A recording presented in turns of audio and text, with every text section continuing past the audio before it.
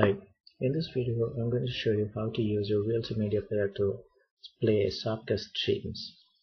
Now for that you need to configure your Sopcast by clicking on the options button and bringing up the option dialog box.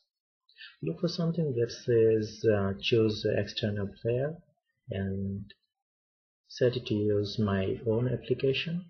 Browse to your whatever the application you want to use, and in this case VLC, and just browse to the VLC installation folder and show the path of VLC to Sopcast. Is it? When you're done, just click OK. That's it. We have now configured Sopcast.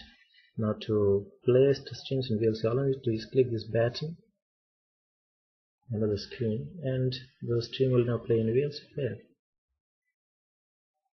There's another way to play the stream in VLC player, that is by choosing media and open network. Select the protocol as HTTP and type in the address as 127.0.0.1:8902. That's 127.0.0.1:8902. Press play, and that's it. The stream will now play in VLC media player. That's it. We are done now. Thanks for watching. I hope it helps. Thank you.